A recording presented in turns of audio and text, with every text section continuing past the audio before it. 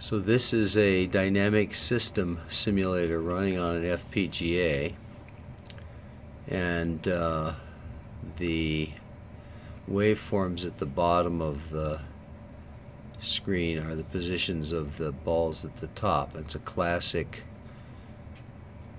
3-spring 2-ball, but one of the springs is nonlinear, I believe, right? All three of them have cubic terms. All 3 of them have cubic terms, which is why there's so much harmonic distortion in the waveforms. Very cool.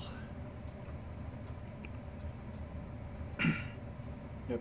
The top's calculated from the ARM on the DE1 SoC, sent over to the FPGA, that then writes it to the frame buffer, and the bottom waves are calculated straight on the FPGA and then written on its own frame buffer, and based on where it needs to draw, the FPGA switches between frame buffers and sends back updated positions to the ARM so that it can redraw the balls.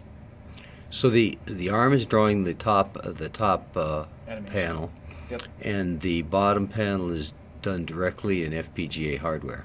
Yep. Cool. We have 4 parallel lines of Parallel lines, yeah. 4 parallel axis bus. Okay, can you restart the simulation there real quickly? Sure. Want to give it a different condition? Sure, we can do a different condition. So let's stop it. Let's go, what, Dev 1? Or Def 1? Def, yeah. Def 1. Okay. And start it up. And so this is also a nonlinear spring. Yes. So I just lost focus. Can you tap on the screen? Thank you.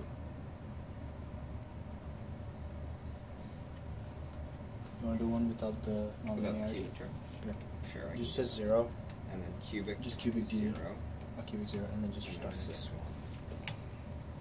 So this is without the cubic term now. So So this is a purely linear system, and it's in phase so that the center spring always stays the same length. yep. Nice.